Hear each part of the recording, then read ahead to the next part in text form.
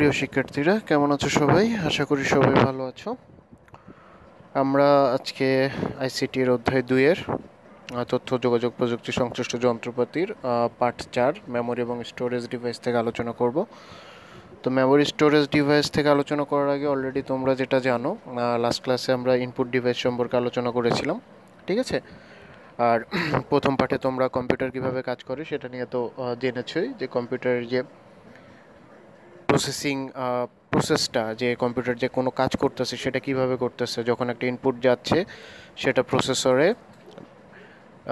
Execute হয়ে সেটা output আসতেছে। প্রসেসর যখন কোনো কিছু এক্সিকিউট করতেছে তখন সে যেটা করতেছে, সে কিন্তু মেমোরি থেকে ডেটাগুলো, তথ্যপত্রগুলো নিচ্ছে, ঠিক আছে?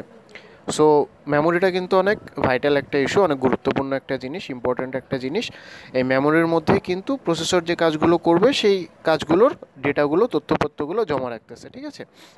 আর সেই মেমোরি থেকেই ডেটাগুলো নিয়ে প্রসেসর কাজ করতেছে। সো কম্পিউটারে যদি কোনো কাজ করতে হয় তাহলে সেটাকে অবশ্যই মেমোরিতে নিয়ে রাখতে হবে। এখন মেমোরিতে নিয়ে রাখতে হবে, আমরা কি মেমোরিতে নিয়ে রাখবো? না, এটা কম্পিউটার নিজে নিজেই মেমোরিতে নিয়ে রাখে। আমরা যখন কোনো কাজ এক্সিকিউট করতে দিই তখন সেটা কম্পিউটার নিজেই তার মেমোরিতে নিয়ে রেখে দেয়, ঠিক আছে? সো এই যে মেমোরিতে নিয়ে রাখাটা, মানে মেমোরিতে যদি এমনভাবে কোনো তথ্য সাজানো থাকে, তথ্যপত্রগুলো যদি এমনভাবে সাজানো থাকে যে ওখান থেকে যখন খুশি তখনই আমরা কোনো ডেটা নিয়ে কাজ করতে পারবো, তখন সেটাকে বলা হচ্ছে র্যাম। র্যামের ফুল ফর্মটা হলো হচ্ছে র্যান্ডম অ্যাক্সেস মেমোরি। সো মেমোরিতে যেটা থাকে, তথ্যপত্রগুলোকে একটা সিকোয়েন্স মেনটেন করে সাজানো থাকে। First in first out formula এটাতে ইউজ করা হয়। এই ফার্স্ট ইন ফার্স্ট আউট, এটা সম্পর্কে তোমরা আরও পরবর্তী ক্লাসে আরও details জানবা। R first in first out মানে তো বুঝতেছো, যে কাজটার কমান্ডটা আগে থাকবে সেটা আগে এক্সিকিউট হবে, যে আগে আসবে সে আগে যাবে, ঠিক আছে?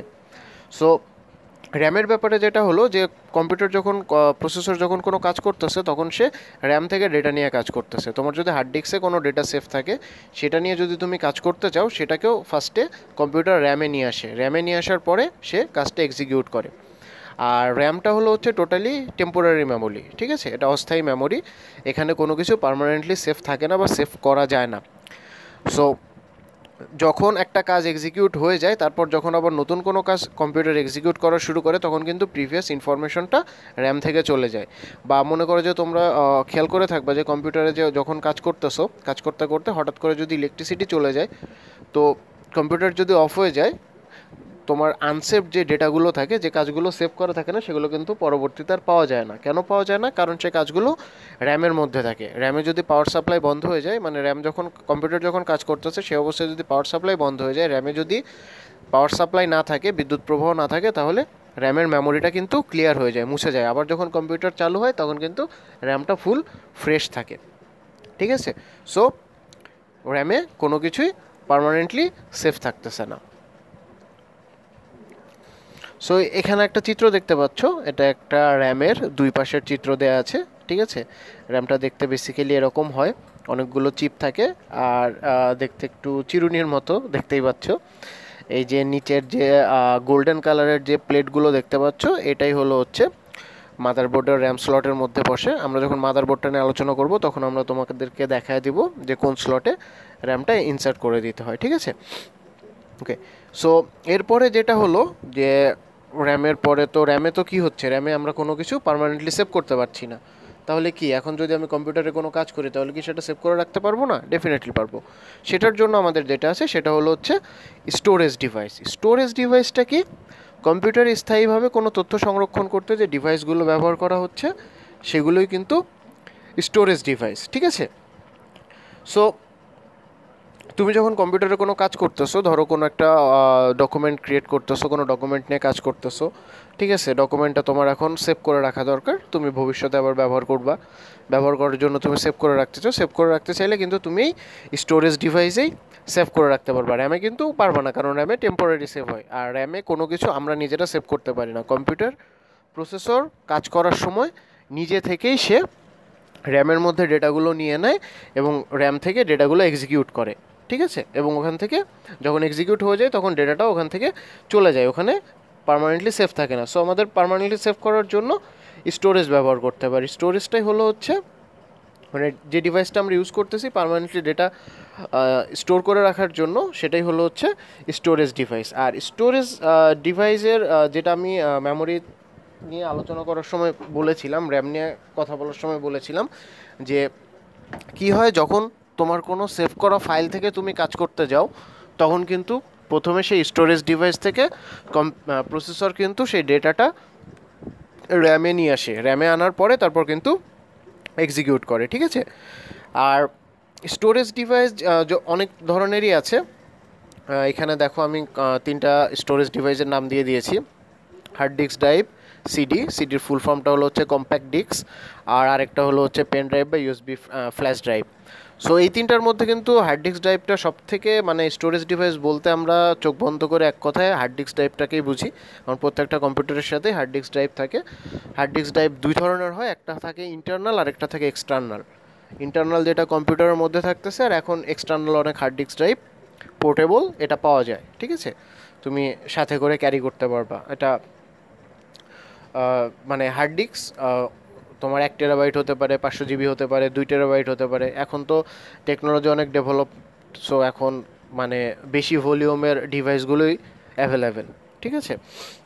সো হার্ড ডিস্কের কথা যেটা বলতেছিলাম, যে হার্ড ডিস্ক যেটা করে যে তোমার হলো হচ্ছে এখানে ডেটাগুলো সব পার্মানেন্টলি সেভ থাকবে, ঠিক আছে। তুমি যা কাজ করতেছো, তুমি যা সেভ করে রাখতে চাচ্ছ, সেগুলো সব হার্ড ডিস্কে সেভ সংরক্ষণ করে রাখতে পারবা। র্যামের সাথে হার্ড ডিস্কের সব থেকে বড় পার্থক্য হলো যে র্যামে যদি ইলেকট্রিসিটি সাপ্লাই বন্ধ হয়ে যায়, সেটা কিন্তু র্যামে আর খুঁজে পাওয়া যাবে না। বাট হার্ড ডিস্কে কিন্তু যদি তুমি সেভ করে রাখো, সেটা যদি তুমি কম্পিউটার বন্ধও করে দাও, হার্ড ডিস্ক মানে ডেটা কিন্তু আবার কম্পিউটার অন করলে হার্ড ডিস্কটা পুনরায় তুমি পাবা, ঠিক আছে।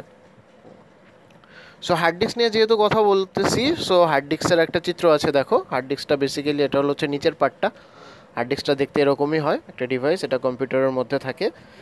আর এটা যেটা হলো হচ্ছে এর মধ্যে একটা ডিস্ক দেখতে পাচ্ছ, একটা প্লেট থাকে, এই প্লেটটা ঘোরে এবং এই ঘোরার মধ্যে এটাতে ডেটা থাকে, একটা হেডার থাকে। হেডার এই প্লেটটার মধ্যে থেকে ডেটাগুলো রিড করে বা রাইট করে, ঠিক আছে। কোনো যদি সেভ করতে চাও এই প্লেটের মধ্যে সেভ হবে, কোনো ডেটা যদি নিতে চাও এই প্লেট থেকে ডেটাটা রিট্রাইভ হবে।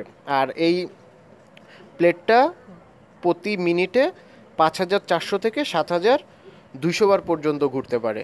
সো যে হার্ড ডিস্কের প্লেটের ঘূর্ণন গতিটা বেশি থাকবে, সেই হার্ড ডিস্কটাই বেশি ফাস্ট থাকবে, মানে কাজটা অনেক ফাস্ট দিতে পারবে। তোমার যে কমান্ডগুলো দেবে সেগুলো অনেক দ্রুততায় সে এক্সিকিউট করে দিতে পারবে, ঠিক আছে। সো এটা হলো হচ্ছে হার্ড ডিস্ক। এরপরে আরেকটা স্টোরেজ ডিভাইসের কথা বলেছিলাম, সেটা হলো হচ্ছে সিডি বা কম্প্যাক্ট ডিস্ক। তো হার্ড ডিস্কের এখন তো এক্সটার্নাল হার্ড ডিস্ক এসেছে, বাট এক্সটার্নাল হার্ড ডিস্কটা যখন ছিল না, তখন যেটা ছিল যে তুমি ধরো একটা ডিভাইস থেকে আরেকটা ডিভাইসে ডেটা নিয়ে যেতে চাও, তাহলে কি তোমার হার্ড ডিস্ক খুলে নিয়ে যাবা? ডেফিনেটলি না, ঠিক আছে। তো ডেটা ক্যারি করার জন্য তখন কিন্তু সিডি নামে একটা ডিভাইস খুব প্রচলিত ছিল। এখনকার যুগেও দেখা যায়, বাট এখন অতটা প্রচলিত হয় না। একটা সময় সিডি ডিভিডি বহুল প্রচলিত ছিল ডেটা ট্রান্সফার করার জন্য, এক জায়গার থেকে আরেক জায়গা পরিবহন করার জন্য, ঠিক আছে। যে সিডির যে একটা চিত্র দেখতে পাচ্ছ, এটা একটা প্লেট। এই প্লেটের যে নিচের যে অংশটা আছে, এই অংশটার মধ্যেই ডেটাগুলো থাকে। আর সিডি বা ডিভিডি রমের মধ্যে এই প্লেটটা ঘুরতে থাকে এবং এই প্লেটের মধ্যে থেকে ডেটাগুলো রিট্রাইভ হয় বা এটাতে মানে রাইটও করা যায়। মানে তুমি এই সিডি যদি রাইটেবল সিডি হয়, ব্ল্যাঙ্ক সিডি হয়, সেটাতে তুমি কোনো কিছু ইনপুট দিতে পারবা। আবার যদি সেটা থেকে তুমি কোনো ডাটা দেখতে চাও, রিট্রাইভও করতে পারবা, ঠিক আছে। সো এই সিডিটা এখন খুব বেশি আর প্রচলিত হয় না। কী কারণে হয় না? কারণ এটার জায়গায় এখন পেন ড্রাইভ চলে এসেছে, ইউএসবি ফ্ল্যাশ ড্রাইভও বলা হয় পেন ড্রাইভটাকে। একদম ছোট্ট একটা জিনিস, বাট এর স্টোরেজ ক্যাপাবিলিটি অনেক বেশি। প্রথম যখন পেন ড্রাইভ আসে তখন অনেক ছোট সাইজের ছিল, মানে এর ক্যাপাসিটি অনেক ছোট ছিল, 2 জিবি 4 জিবি এগুলোরই অনেক প্রাইস ছিল। বাট এখন 16 GB 32 GB 64 GB 128 জিবিরও pen drive পাওয়া যায়, ঠিক আছে। এখন পেন ড্রাইভের সবথেকে বড় ফ্যাসিলিটিজ যেটা হচ্ছে এটা একদম ছোট, সহজে ক্যারি করতে পারতেছো। সো ডেটাটা, আর এটা ইউএসবি পোর্টের মাধ্যমে চলতেছে। সো প্রত্যেকটা কম্পিউটারে ইউএসবি পোর্ট থাকে, মাদারবোর্ডে বিল্ট ইন থাকেই। এখন মনে করো যে তুমি একটা সিডিতে একটা ডেটা নিলা, ডেটা নিয়ে তোমার ফ্রেন্ডের বাসায় গেলে, তোমার ফ্রেন্ডের বাসায় কম্পিউটারের ডেটাটার উপরে কাজ করবা, বাট তার ডিভিডি রম নাই বা সিডি রম নাই বা নষ্ট, আর সেক্ষেত্রে পেন ড্রাইভটা কী হচ্ছে যে ইউএসবি পোর্ট কিন্তু থাকতেছে, ইউএসবি পোর্ট ডিভাইস কিন্তু ইউজও করতে পারতেছে। আর ডিভিডির একটা লিমিটেশন আছে, সিডির হলো হচ্ছে 800 MB ক্যাপাসিটি, যেটা বর্তমানের যুগে অনেক কম। যদিও যখন সিডির যুগ ছিল তখন 800 MB অনেক বড় একটা ক্যাপাসিটি হিসেবে চিন্তা করা হতো, ঠিক আছে। আর পেন ড্রাইভটা হলো হচ্ছে যে বললাম যেটা, যে অনেক সহজ, অনেক ছোট, সহজেই ক্যারি করতে পারতেছো, এবং এর ক্যাপাসিটিও অনেক বেশি এখন পাওয়া যাচ্ছে। সো দেখা যায় যে চাইলে পারে তুমি কয়েক হাজার বইয়ের মধ্যে রেখে দিতে পারতেছো, ঠিক আছে। সো এইগুলোই হলো হচ্ছে বেসিক্যালি স্টোরেজ ডিভাইস, ঠিক আছে। আশা করি সবগুলোই তোমরা বুঝতে পেরেছো। সো আজকের লেকচার এখানেই শেষ। ভালো থাকবে তোমরা। আল্লাহ হাফেজ।